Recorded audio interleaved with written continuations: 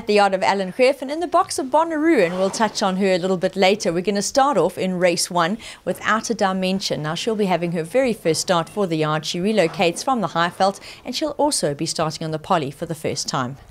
Good morning, Nadine. Yeah, Outer Dimension having a first run here in this Cape poly debut. She does work quite nicely and nice looking filly, and if she takes to the poly like duck to water, hopefully things will go well for her. In race 2, we'll see another newcomer, also from the Highveld and also making her poly debut, and that'll be Lady Chatterley. She'll be joined by Kayoka. Now, last time out on her local debut, she showed very promisingly, but she's going to have to translate that to poly on Tuesday. Yeah, Lady Chatterley having her first run drawn a bit wide and 9, and I think she might need this run and could be running on towards the end of the race. Kayoka was an encouraging first run here in the Eastern Cape, and she's a type of filly that seems to ticking all the right boxes, and I think definitely should be suited to poly, the way she works, her action and her demeanour. Another 2 runners in race 3 here. We'll see Honest Quest. Now, he's needed his latest runs off of the gelding. He may still need this. Meet at the Windsor. He was a very difficult ride for Richard last time out. Over-raced and certainly is capable of better. Yeah, Honest Quest is his 3rd run now after a little bit of a layoff, and I think he's still on the improve and needing the runs. He was really quite big and burly, and it seems like only racing's taking off the condition on him.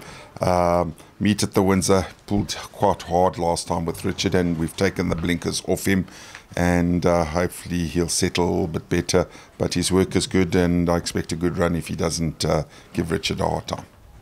In race 4, we'll see Empire Blue having his peak run off of the gelding and also down in class. And Legal Thriller, his recent runs in age group feature company have been decent. Last time out, he perhaps also over-raced a little. Yeah, Empire Blue, he's been in a couple of features, and also I think the handicapper was a little bit harsh on him when he won, and maybe needs to come down a couple of points before he could be as competitive as he should be. Legal Thriller, on the other hand, I think ran some nice races, and I think he's a big runner. Central City in race 5 got an unfortunate draw to overcome, but I do think he's going to enjoy being back on poly. Yeah, I think so, and Richard got him last time and said let's go further with him, and he's always seemed to be running on. He's been a little bit frustrating because I thought he'd have won sooner, but hopefully Tuesday will be his day. In race 6, Esther first up. Wow, what a super run in the filly and mares feature last time out when running second to stable companion Luna Halo. She really ran her socks off. She'll be joined by Cool Winter, who's never far back. Yeah, well, Esther, I think for all the people on handicap terms must realise that she's running off her old rating. The handicapper liked to run so much he gave her 20 points. So she's effectively under 101.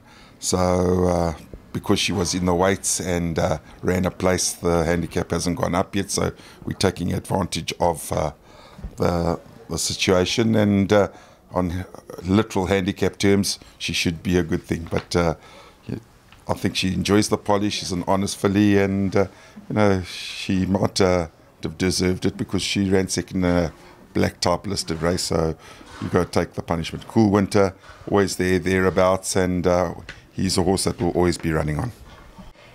In race 7, we'll see the 2 runners. Bonnaroo, she's our poster girl this morning. Don't read too much into her last. It was an under par run, but her prior form proves she's capable of a lot better. She'll be joined by Summer Odyssey, who's another out the yard who really ran a good race in the listed ladies pendant last time out.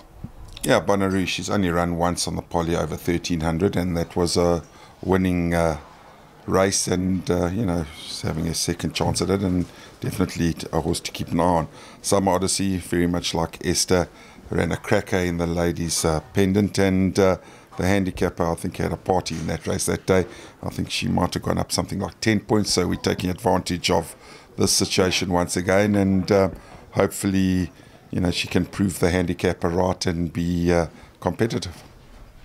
And finishing in race 8, another 2 horses, Burn Baby Burn. I know she has been a bit disappointing for the yard, as she does show really smart work at home, but she's battling since leaving the maidens. She'll be joined by You Win Again. Now, she's managed 2 fair races in her 2 local starts so far. They've been on turf though, and she'll try poly on Tuesday.